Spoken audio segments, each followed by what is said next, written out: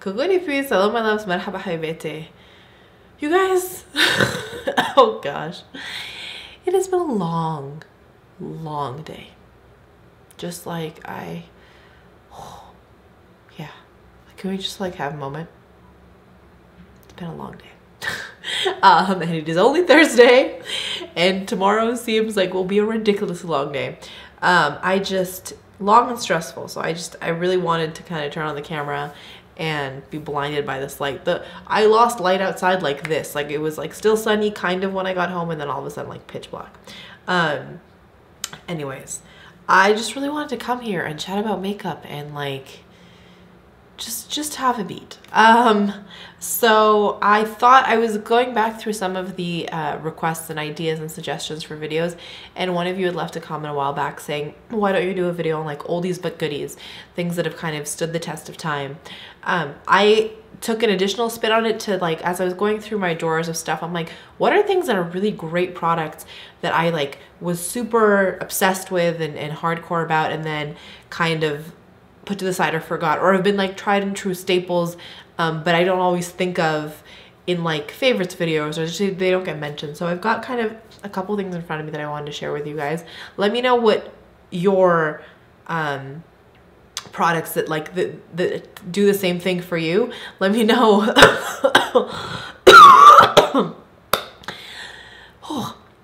Let me know what those are for you. Okay. No particular order. The first are the BECCA mineral blushes. I went on a hunt. They started discontinuing some of these shades, and I was like, no, I will own them all. Not last summer, but the summer before, Noelle and I were like hardcore trying to find them all, like a Pokemon kind of situation. I'll link, I have a video in which I've swatched them all. This one is a Gypsy. It's the one that's on my cheeks today. It's just a really pretty color.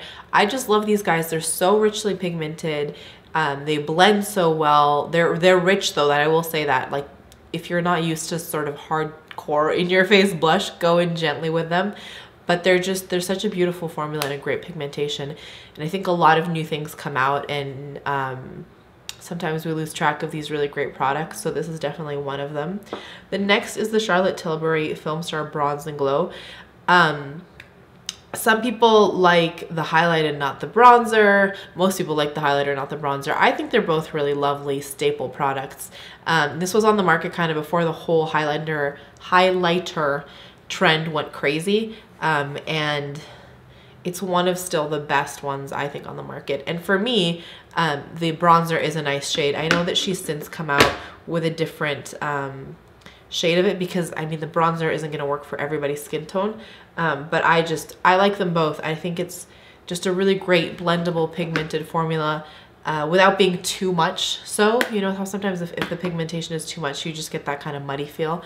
It's good to travel with. I'm just a big fan of it, and again, it's one of those things that in light of all the new products that come out in the market, can you tell how tired I am? It kind of gets lost in the phrase sometimes, so I didn't want to mention it. I have two other highlighters. One is not technically a highlighter.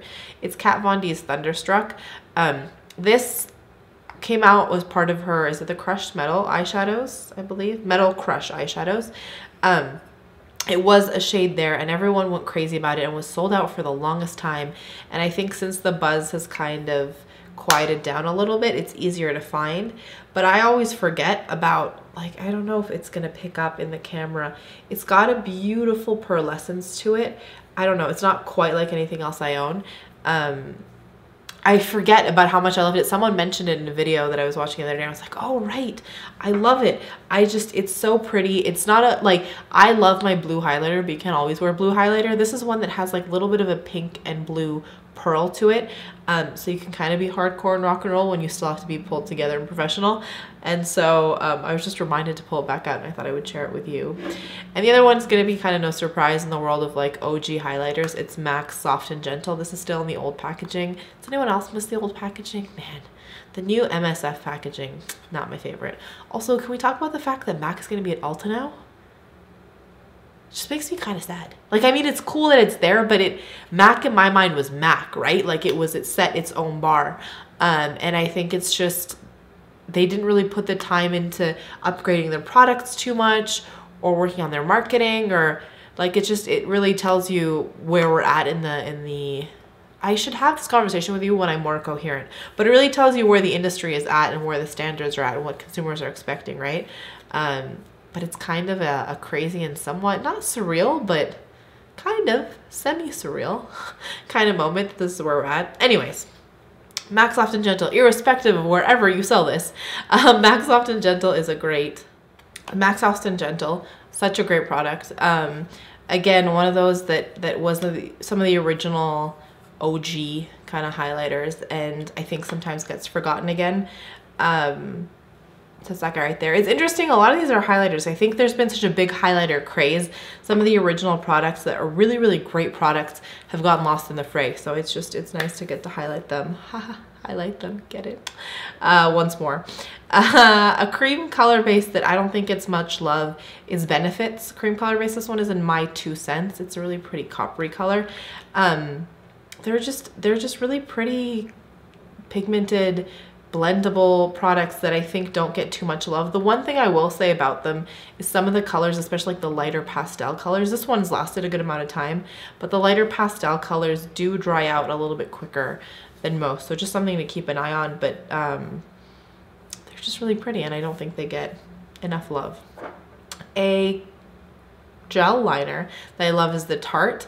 This guy lasts forever. It doesn't dry out. It's just, I've got the one from the Rainforest of the Sea. Was it the Rainforest of the Sea? I don't think it was. It was before that. I forget what collection it came out in. Anyways, it lasts forever. It's really a nice product. And I know the gel eyeliners, one of the biggest concerns that they dry out so quick.